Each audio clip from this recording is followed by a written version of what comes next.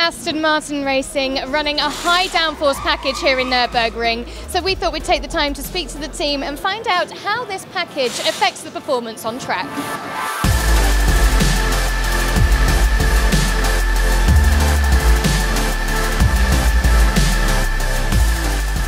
The regulations for 2016 have changed quite a lot from the previous year, and there's a bit more freedom. So on our car specifically, we've targeted drag reduction as the main benefit. Every body panel from last year has changed apart from the roof and the tailgate. So all new front fenders, the bumper, the underside of the car, seals, and obviously the wing is quite smaller than last year, hence we've had to focus a lot of aerodynamics on the underside of the car. We've basically exploited the whole of the free volume, if you like, for the diffuser, so it's pretty much maximum size, and it basically just accelerates the air and draws it down the underside of the car and accelerates it, creating a low pressure under the car. And all of the fences are just to make sure it does draw air from the underside of the car and doesn't drag it in from the side. So it just accelerates it, creating the low pressure, and then just fires it out the rear of the car.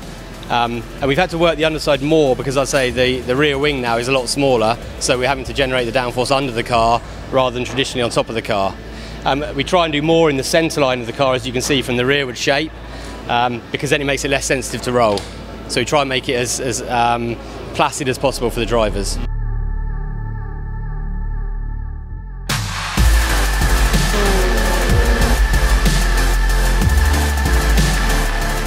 They've maximised the size of the diffuser, and obviously it extends out the back of the car. Where you look at the 15 spec car, there's at the bumper there's nothing more behind it. Where you look at the 16, you've got obviously this diffuser coming out, a fair amount of distance from the back of the car. And obviously when we as drivers first saw it, we're like, well, in racing that might be a little bit of an issue because of guys right behind you, and they might be able to use it to sort of push you offline, etc.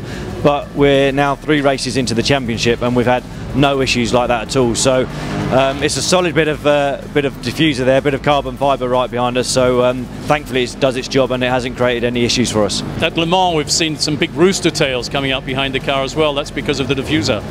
I mean, and normally you get some sort of rooster tails out the back of the car, but I think it's highlighted that even more with the air coming underneath the car and being accelerated as it sort of heads towards the back of the car. It picks up the water and it fires out the back in that big rooster tail that is really nice to see. And obviously when we're in the garages, quite often we can't see the race cars as they come past the pits because they're behind the wall, and all you can see is this big tail of spray behind. So yeah, it's increased that's for sure.